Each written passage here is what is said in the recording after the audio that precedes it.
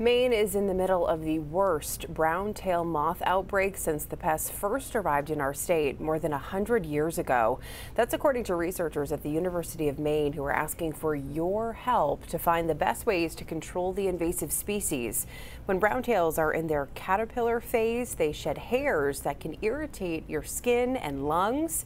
If you've had success controlling browntail moths, you can find the survey on the UMaine website and share your tips and tricks.